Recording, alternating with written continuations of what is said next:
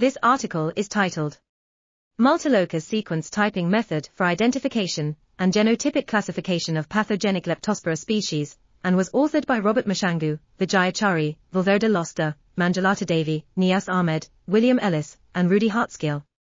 Multiple serovars have been identified, each adapted to one or more animal hosts.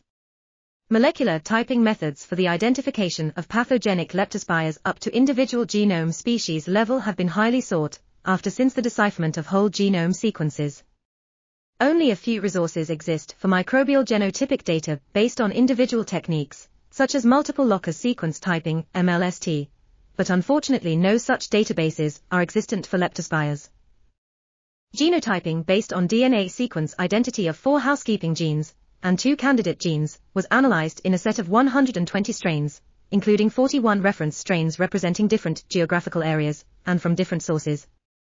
Of the 6 selected genes, AC, ICD and SEQY were significantly more variable, whereas the LipL32 and LipL41 coding genes and the RS2 gene were moderately variable.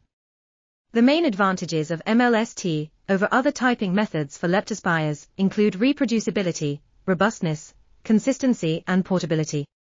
The genetic relatedness of the leptospires can be better studied by the MLST approach and can be used for molecular epidemiological and evolutionary studies and population genetics. We are article.tv. Links in the description below.